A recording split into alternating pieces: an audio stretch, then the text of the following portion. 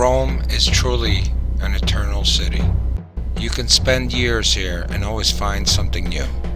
I visited this city since I was a child and always wondered how eternal it really is. Now let's explore the city where ancient, medieval, and 21st century collide. Longotevere. The ancient bridges that cross the Tiber River.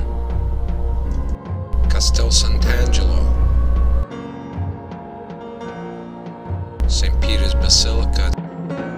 The Vatican museums. The Roman Forum. The Fountain of Trevi. The Colosseum.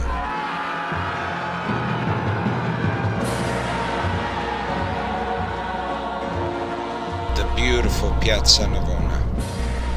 Walking through the Centro Storico is truly like going back into time. The dream that was once Rome is truly still here.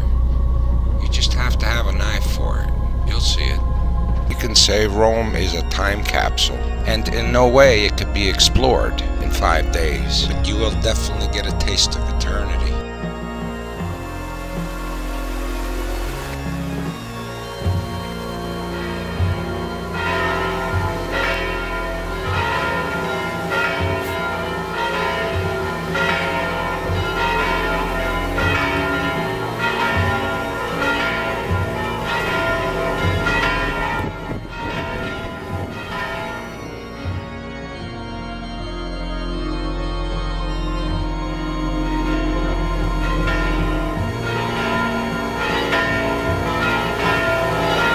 Let's visit one of the time capsules. Like the roads that helped Rome keep the empire united, the same with its palaces, they gave the world a measure of its greatness. At almost 2,000 years old, some people say the most visionary structure was the Pantheon, a temple dedicated to all the gods, and was built by Emperor Hadrian in 125 AD. But let's look at it today. Of all the palaces of ancient Rome, it is the most conserved, and it's considered one of the most extraordinary architectural wonders of all times. It still holds the record for the largest unreinforced concrete dome in the history of architecture. Its main characteristic is the circular oculus, measuring 30 feet at the center of the cupola. The height from the floor to the oculus and the diameter of the interior circle are the same, 142 feet. So the whole interior will fit exactly within a cube, and the interior could house a sphere of 143 feet in diameter. That's unbelievable how they planned that. The fascia was designed to express the supreme culture of Rome. The front has 16 splendid columns and were built of Egyptian granite. Before reaching Rome, they traveled thousands of kilometers by land and sea, and each column weighed 60 tons. The beam that passes over them was completely covered with bronze, which was extracted during the 16th century by the order of Pope Urban VIII. And the majority of the bronze was used to forge cannons for the papal fortress Castel Sant'Angelo. And some say it was also used for Bernini's altar at St. Peter's Basilica. The enormous bronze doors that measure 25 feet and each weighing 20 tons. They introduce the vast circular room of the temple. And by the way, these doors are solid bronze. Now let's visit the inside. The interior is a fantastic space. It's been a Christian church since Emperor Justinian donated it to the Pope, and that's what probably made it survive all these years. But this is how it looked when the gods ruled the Roman Empire.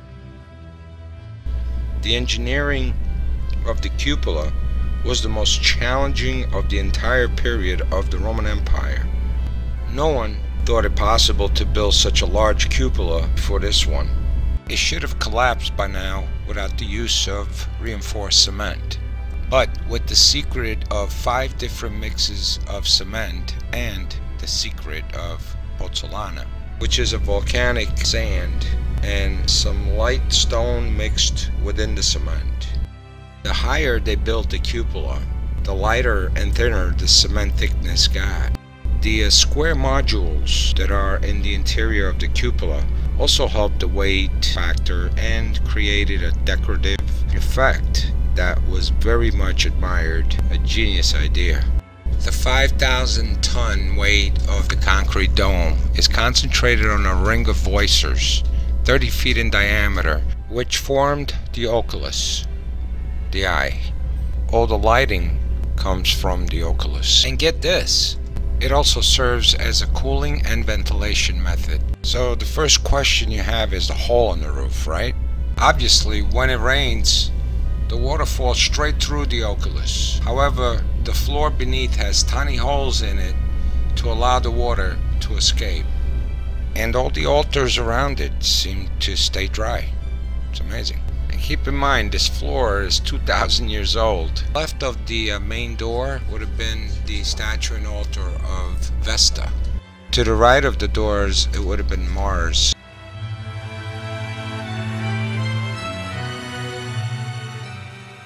So cool. There's a statue right there. Looks like a Roman. The columns, the interior marble floor, they are still the same. Where emperors, senators, high priests, generals, and plebs all walked on this floor, worshipping the gods.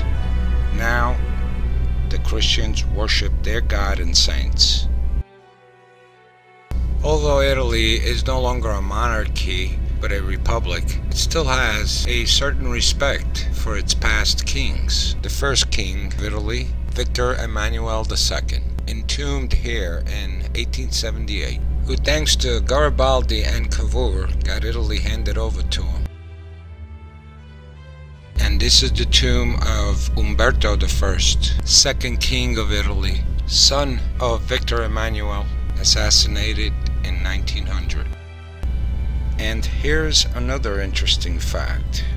This is the tomb of the great artist painter Raphael, and very few know that his fiancée, that died very young, is entombed with him. Despite his death at 37, he left a large body of work. Together with Michelangelo and Leonardo da Vinci, he forms the traditional trinity of great masters of that period. The history of this place is a little mysterious. The original name of this temple is unknown, and not sure of what its purpose was. The original builder was actually Consul Agrippa, and built it in honor of Augustus Caesar, the first emperor of Rome, in 27 BC. It was a rectangular building dedicated to all the gods of the Greco-Roman Pantheon. It burned down at least twice over the decades, and finally Adrian rebuilt it in 125 AD, and that is what you see today with the dome. By the way, the meaning of Pantheon is all gods. Pan, all, theon, gods. The Pantheon today is one of the most copied buildings in the world. The U.S. Capitol building and the Jefferson Memorial, and even Jefferson's private home, was copied after the Pantheon. The Paris Pantheon. The Pantheon was, and still is, influence on European and American architects from the Renaissance, starting with Brunelleschi's 42-meter dome at Santa Maria del Fiore in Florence, completed in 1436, the first sizable dome to be constructed in Europe after antiquity. The dome of the Pantheon can be detected in the 19th and 20th centuries' numerous city halls, universities, and public libraries. They all echo its portico and dome structure. Examples of notable buildings influenced by the Pantheon include the Temple of Dartry, British Museum Reading Room, Manchester Central Library, Thomas Jefferson's Rotunda at University of Virginia. Can't beat that. It is the best preserved Roman monument, ancient and still majestic. Although the Roman Catholic Church was very unkind to Roman pagan temples, we owe them thanks for saving this treasure.